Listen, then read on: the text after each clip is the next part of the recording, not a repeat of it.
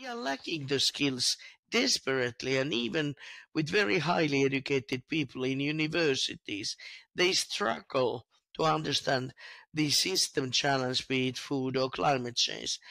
The French industrialized farmers, and they try to fight anything going in a more holistic, green, sustainable direction in their sector. And it was obvious once again last week in Strasbourg when we voted on the nature restoration law. They were outside the parliament demonstrating that we shouldn't vote yes to the nature restoration law.